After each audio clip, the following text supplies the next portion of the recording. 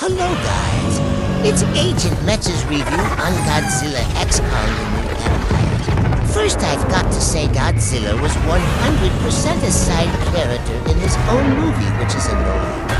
On the other hand, Kong was the main character. Would you guys say Kong was main last movie? Anyways, to the review.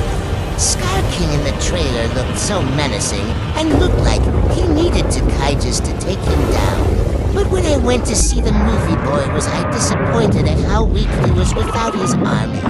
For example, when he fought King in the first real battle scene of it wasn't for his entire kind helping Scar, Kong would have killed him. But she really lived up to her potential.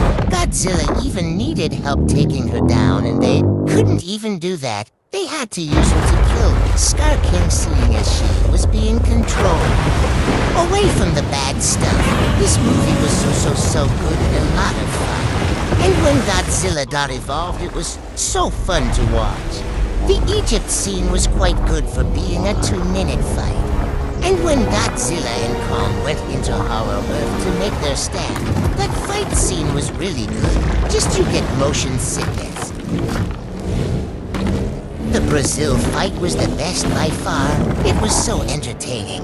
2 versus to kaiju battle is really cool. The ending was the part that made the most sense. Kong heading into Hollow Earth with Shimo and Zuko then roaring. Godzilla having a nice sleep. So cruel. It's kind of weird that Godzilla went on a side quest to France to get some Jews.